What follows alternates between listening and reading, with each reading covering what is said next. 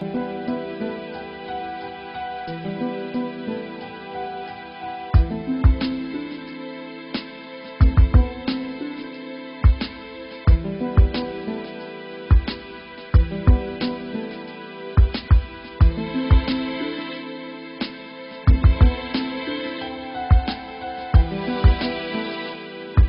to Familycore, your favorite TV show that talks about everything around the family, from health to education to economy and so on and so forth. Today we'll be discussing COVID-19, and we are essentially talking about why are some people asymptomatic. I have an authority in the field in the studio, and after this time out, I'll introduce him to you. Don't go away.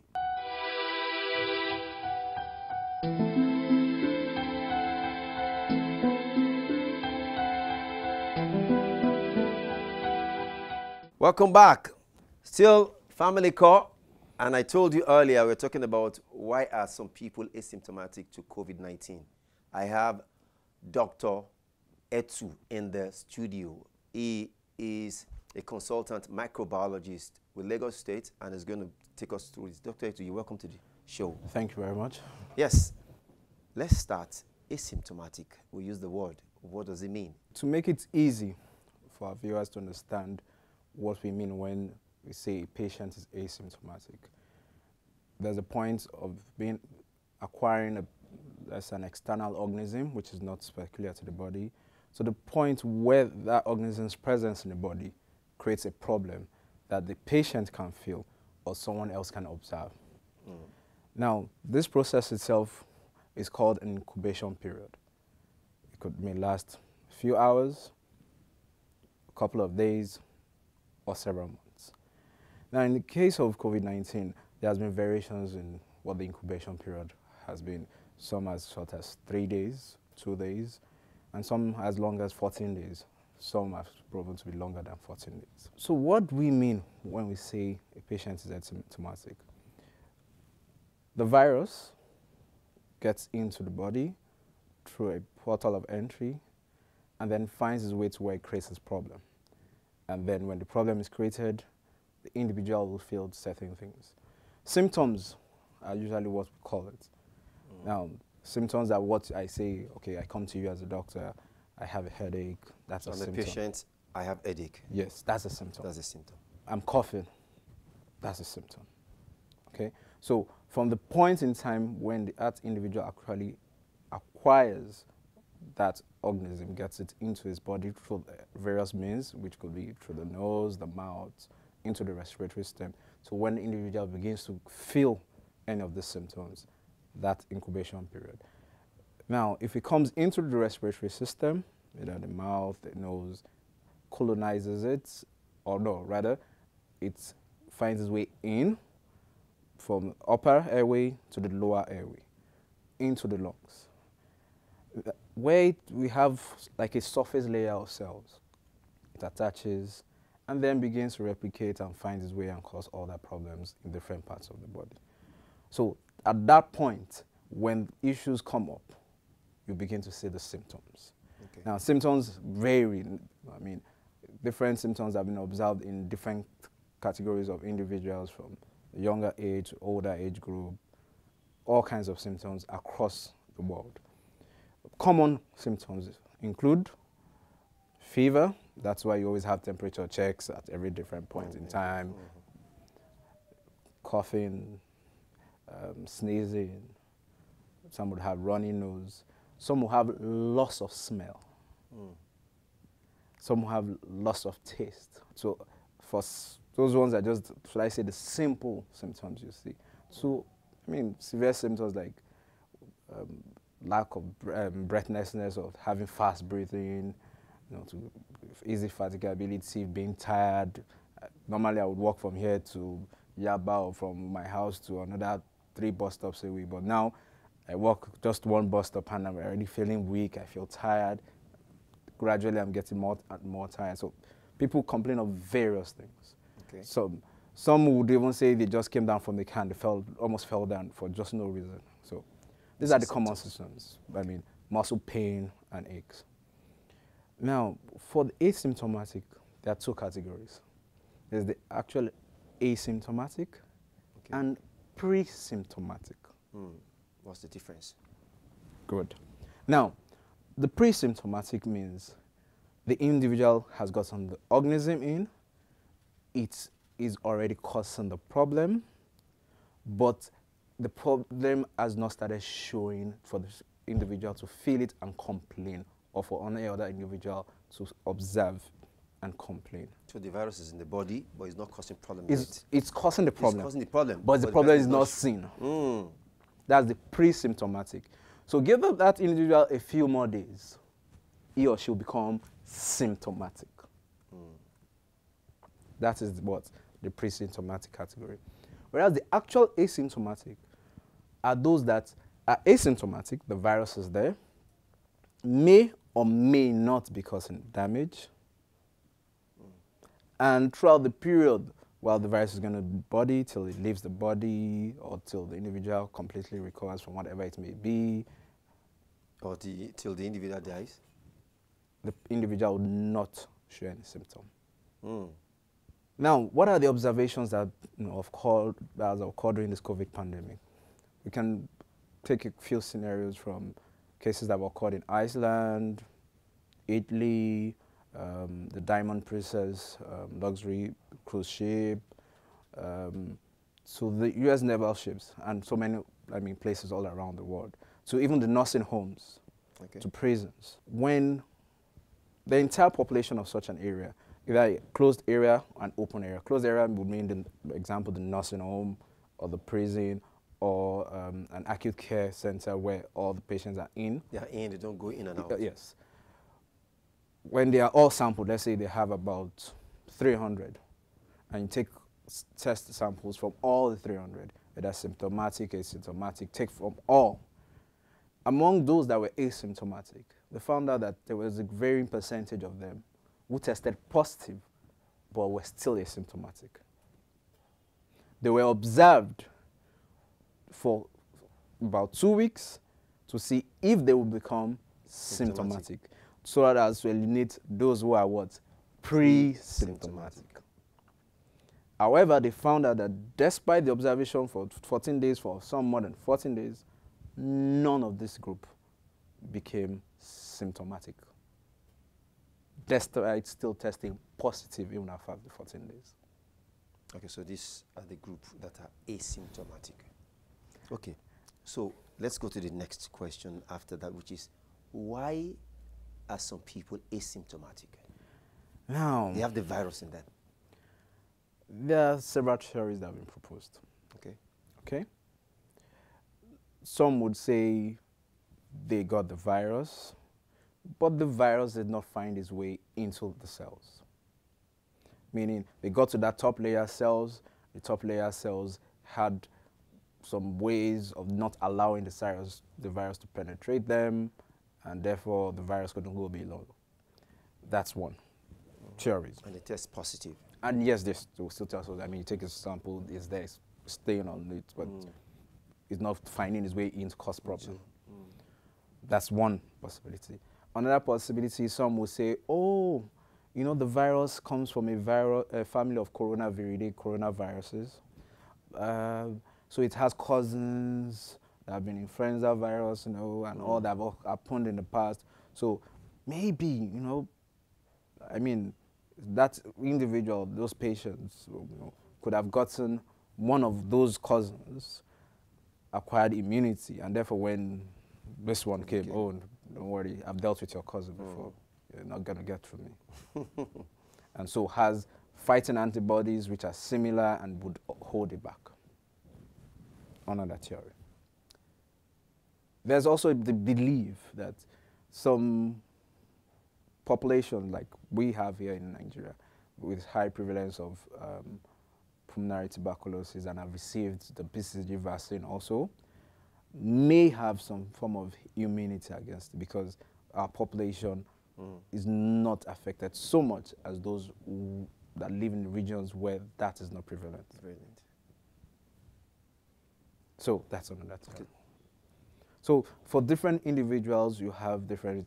However, the most interesting one is that some individuals would get the virus, would have some bit of damage, but will never be asymptomatic. It would never be symptomatic. However, if you do a CT scan, you will do about the specialized kind of X-ray scans we do of the chest, able to see some. you will see some signs that this individual had some lung damages. Okay, so we'll take a break, Dr. Ettu. Yes, Thank you so far. After this break, we'll continue from there. Thank you. It's been Familycore, and we've been talking about asymptomatic cases of COVID-19. Why are some people asymptomatic? After this break, we'll continue from there. Don't go away.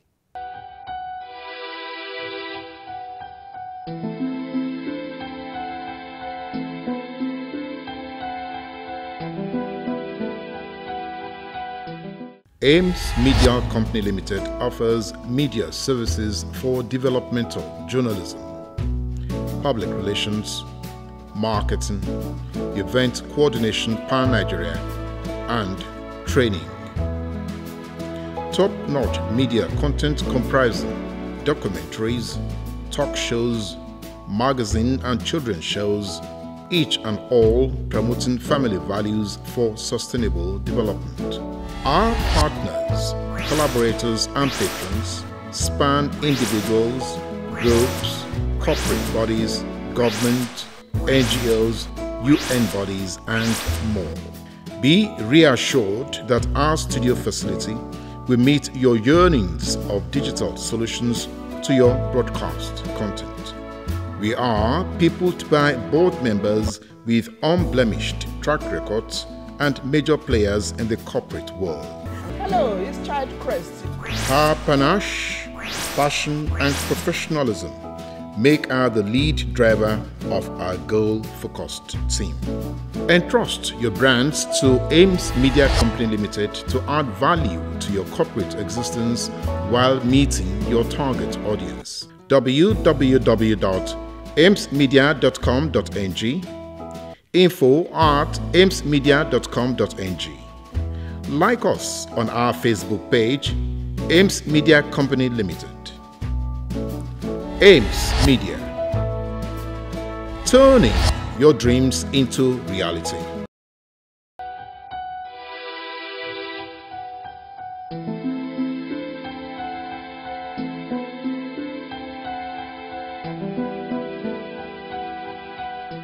Welcome back. It's your show, your favorite TV show, Familycore, and we've been talking about why are some people asymptomatic to COVID-19. And still in the house is Dr. Ettu. Dr. Ettu, yeah, I asked a question, and I really want you to answer that question. So these patients are asymptomatic. Is it possible for a patient that is asymptomatic to die? Is it likely, or has it been found? Because you said if a test is done like CT scan, we may see some damages that have been done. Okay, so again, that's this, should I say, an interesting way to look at it, that can an asymptomatic patient die? Now, the death of any individual can be explained for various means, when you perform an autopsy, especially for patients who you do not have a previous morbid diagnosis of whatever might have been there underlying this condition. But in such individuals who may also just die suddenly, when samples are taken, you will find some to be positive. However, the question is, was it related to the presence of the virus or not? Yeah. So the next question would be, what things would you really like to look for in autopsy? So the pathologist, performing or taking up the case to perform the autopsy, would determine what tissue samples are taken in the autopsy and check if those damages to those particular cells, those underlying pathologies are also present, to be able to say conclusively, is this related, is it not related, is there an association with the presence of the virus and then eventually the death, and why did the patient not present before death? So yes, that may happen. But I mean, to just say that is the reason, no, we can't just conclude. Okay. We must have evidence. What are the dangers of being asymptomatic? I'm talking about the community now. Because ordinarily, Nigerian population, people say, we are fine in Nigeria. Even if there's COVID, we are fine. Okay, so let me put it this way. The word super spreader. What does it sound to you? Super spreader. Somebody that's spreading Very fast. So we have patients. From a spreader. So we have individual X who is asymptomatic, but a very friendly individual. Loves to care for everyone around the neighborhood, old, the elderly, everybody. And goes around, sharing gifts and greeting everyone, saying hello, hi. And then in 2 weeks' time, everyone down that same street, the elderly, those who are at risk, suddenly become sick. And they're all tested and they're positive. No, I never left my house. I never left my house. Okay. Did you receive any visitor? Oh, no. My neighbor just brings me all what I need. Aha. But my neighbor is not sick. Yeah. There's no coughing, no complaint of sore throat, no fever. That's the super spreader. So asymptomatic individuals are those who would do a whole lot of that. So you would find in the household, we have let's say, 3 generations, the grandparents, the parents, and the children. And you find the children fine.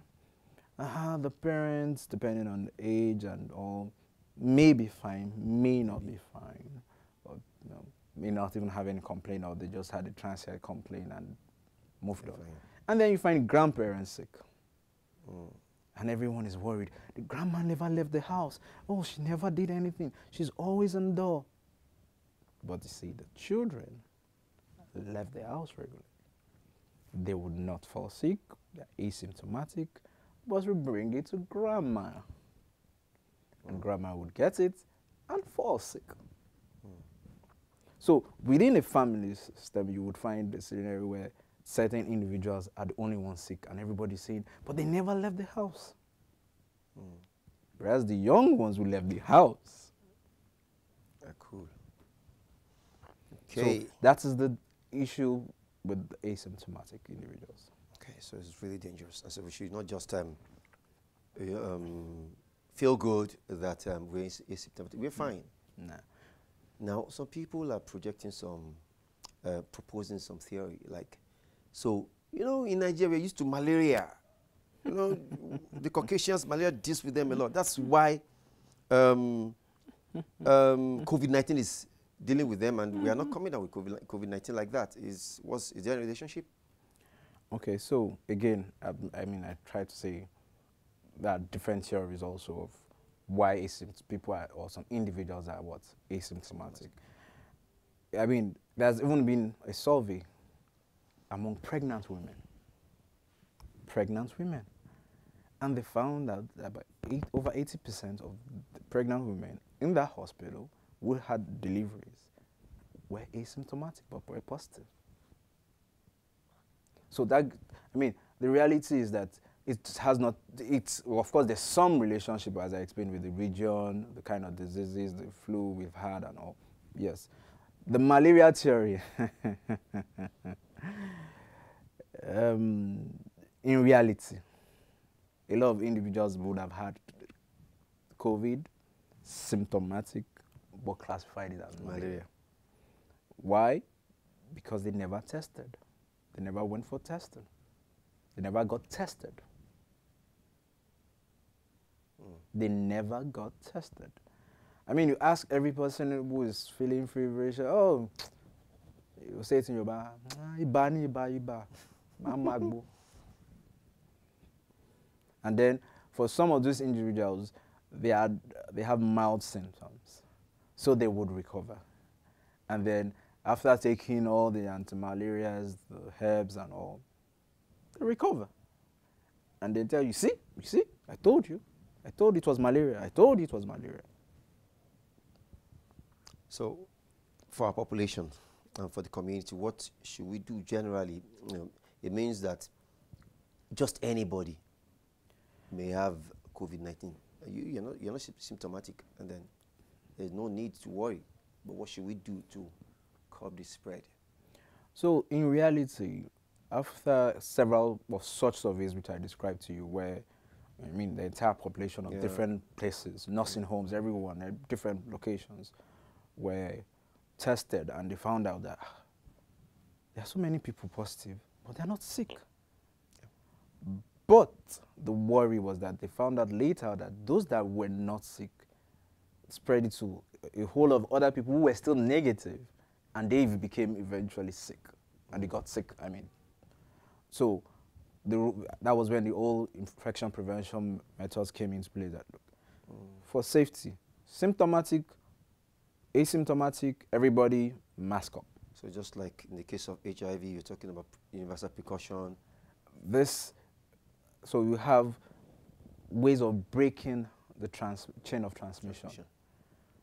So once you have the chain of transmission from the individual that has, the method in which it leaves the individual, spreads, gets to the susceptible host, and then the host receives and then gets infected. So once you can break that cycle, that chain of transmission, you're fine. So what are ways we can break it? Hand hygiene, basic hand hygiene, with what alcohol-based hand rub or hand washing, keeping the distance, staying away from crowded places, wearing a mask regularly, protecting yourself, protecting the individual. Okay, so these are just basic, things that must happen. The idea is anyone could be asymptomatic. And those who are susceptible or who are more susceptible needs to be protected, because you never can tell who is. I mean, there was always the theory that because the younger age group, yeah, fine. But we've seen younger age group, coming out with it. Thank you so much, Dr. Ettu. It's been very nice having you in the studio. Learned a lot, and I'm hoping that next time we invite you, you'll still be able to make our time out of your tight schedule. You're welcome anytime. Thank you so much. Yes, it's been Familycore, the family show, and we've been talking about COVID-19 and asymptomatic people, people that have COVID-19 but yet are not symptomatic. We're going to move to other segments, and I'm hoping that since you enjoy this segment, you will stay tuned to enjoy this segment. Don't go away.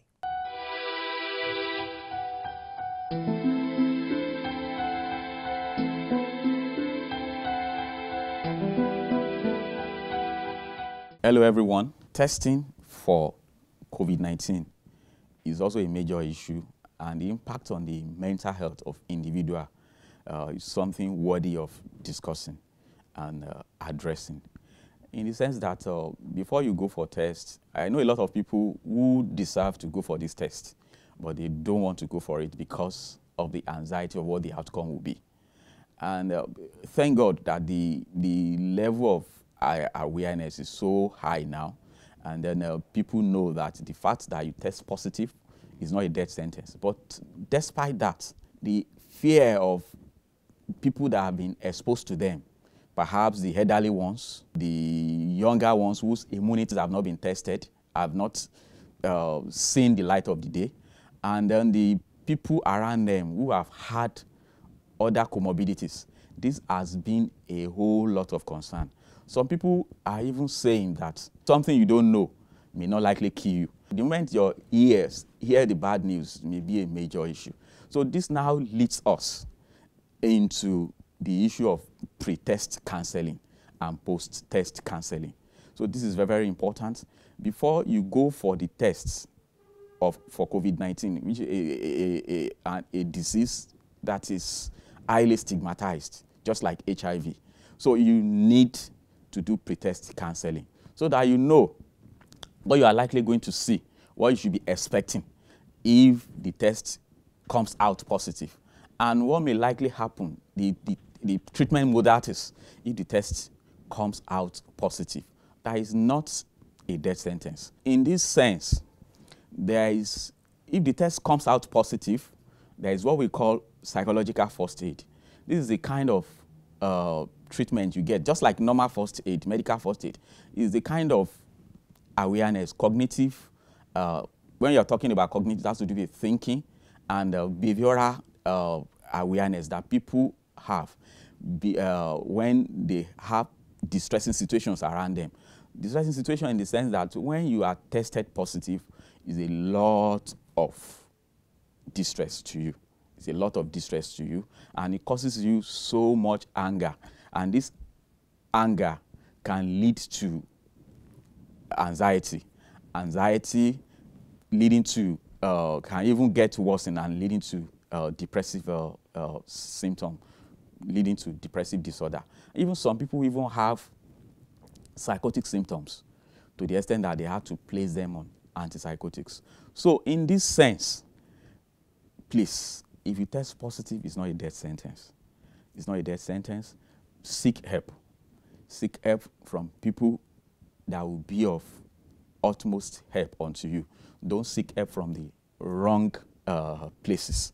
One of the places where you can seek for help is if you have someone that is a psychologist, you can see the person can talk to you about managing your anxiety level, about taking care of the depressive symptoms that you could have. Or you can also go to the extent of also seeing a psychiatrist. There is need for that, so that all grants will be covered. And at the end of the day, you know that if the test comes out negative or positive, it's still you are still the same person, and it may not change anything.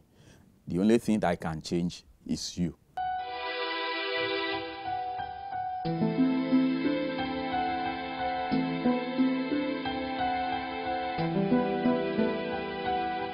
Welcome back.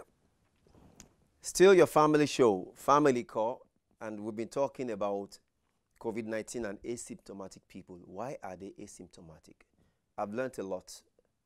I'm more reassured, and I'm more deliberate in making sure that whether I have complaints or not, I'm going to mask up, I'm going to cough or sneeze into my elbow and do other things I need to do, so that whether I'm sure or not, positive or negative, COVID-19 can be prevented from our communities.